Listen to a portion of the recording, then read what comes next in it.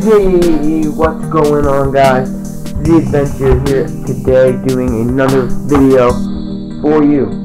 So this is gonna be a part 2 of the part 1 video that I made. It was what lures and when do I fish them? I think that was the name of the video, something like that.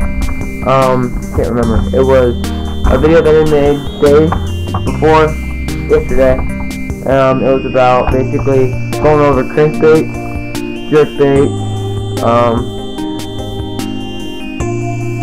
spinnerbaits, jigs, buzzbaits, a lot of other stuff. And I talked about them, when to fish them, what they do, all stuff like that.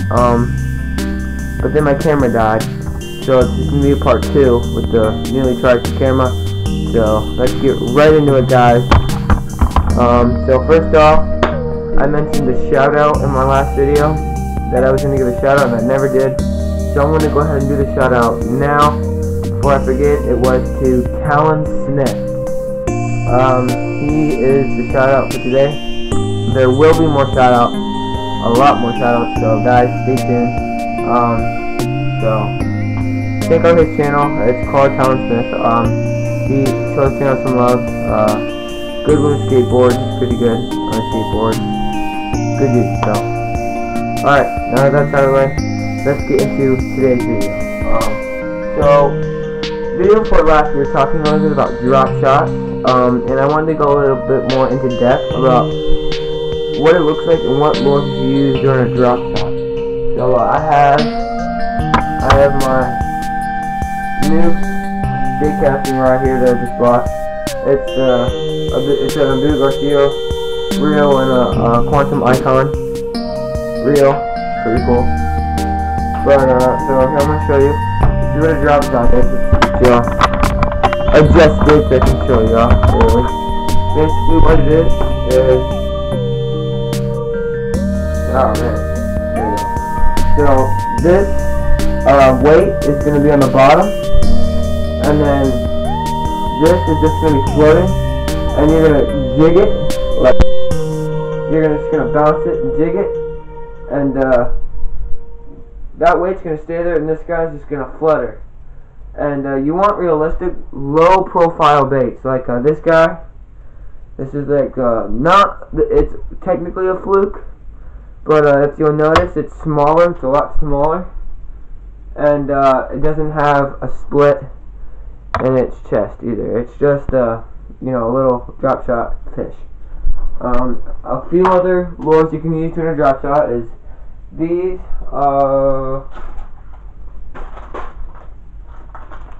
guys. Let me show you here. This is a pretty small minnow. Like I said, you want low profile, and what I mean by that is you don't want a big pink lure like this big stands out jigging. You don't want that. That's not gonna look right. You want like this guy. This guy's clear, but he'll stand out in the water. Little jerk shad, I think these are called. And by the way, this rig's a bottom rig. This is for like winter when the bass are getting way more slower and they're not biting as much. That's when you should use a drop shot. So these I use. The other little shad I use. Just anything not too big, like a little rubber, a little plastic like that, like these things, and it'll work good. So that's drop shotting. Now, before I go into, I'm going to talk about the donkey rig.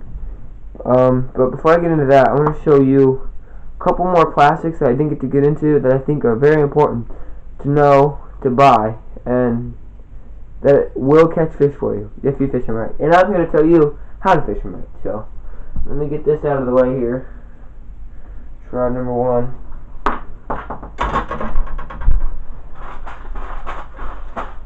Okay, so the next important lure are these guys. They are crawfish, artificial crawls. I'll get one out of the package here. This is what they look like. You can get all different sizes. To my hand, that's what they look like. They're basically a rubber crawfish with a bent tail, and they're like split. Here, let me show you. They're like split there. How you would do this is take a jig head. Do I have?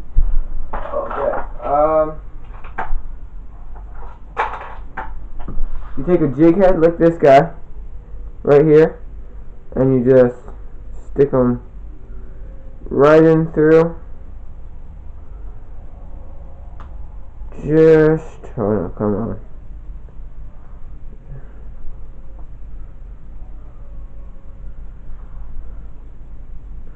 This guy's being, there we go. Just like that. So it hops on the bottom. Just like that. This is the bottom. You're gonna fish just like a jig. If you don't remember how to fish a jig, you can rewind. You can go to my last video and I explain how to fish a jig, and you fish just like a jig or a creature bait or something like that.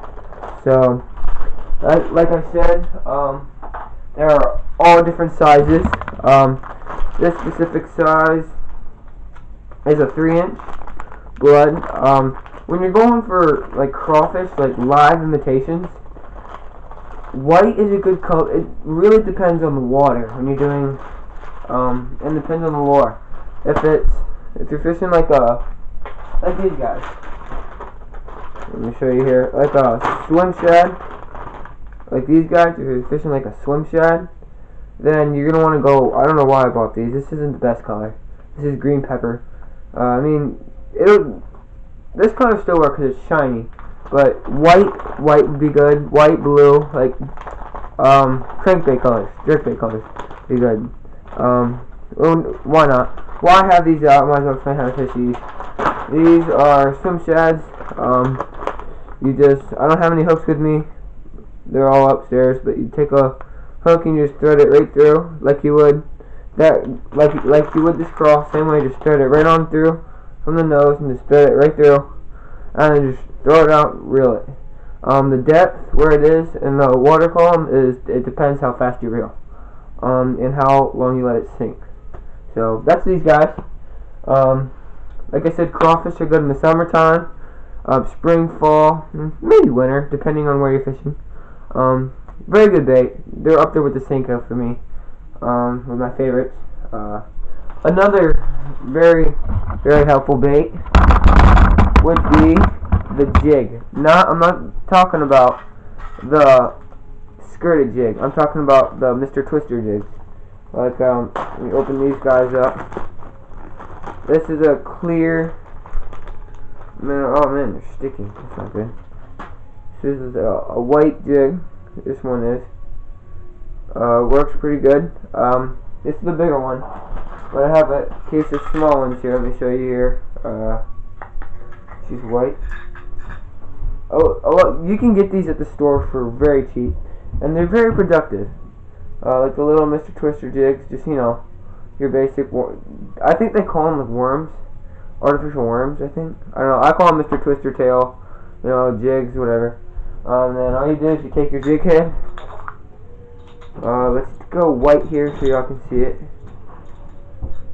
And then you just take your jig head and you take your jig and thread it right through there. Just like that. Just, oh man, I got a problem with dropping stuff. Just like that, guys.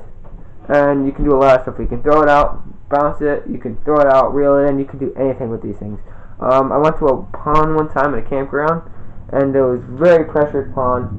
For those of you who don't know, if someone says it's pressured, that means that a lot of people are fishing it.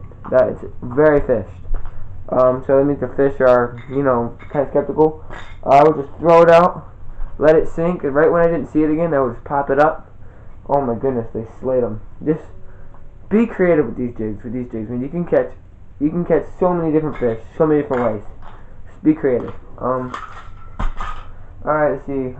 Here's another color of flukes that I wanted to show y'all while I'm at it. These are needle tail.